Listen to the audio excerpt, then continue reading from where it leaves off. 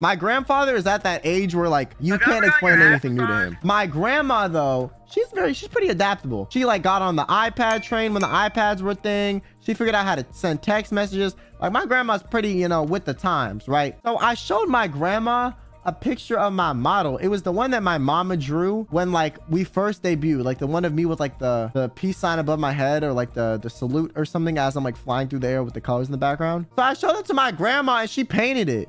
She painted a picture of it. What did she think? I mean, she was kind of like, how do I say this? She was kind of like, I don't know if it suits the way you sound. And I was like, me either. But, she still painted it, you know? Oh, wait, you want to show you guys? You know that painting that my grandma did? No! Got frosting on it, hold on. Okay.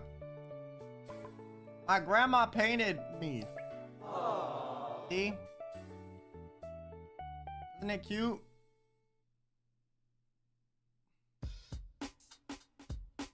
Yeah. She did this for my birthday, I think.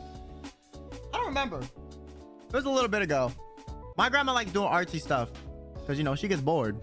I'm no longer Kyomi. Your grandma is my Oshi. Well, my grandma supports me. So if my grandma is your Oshi, then I am your Oshi because I'm the direct lineage of my grandmother.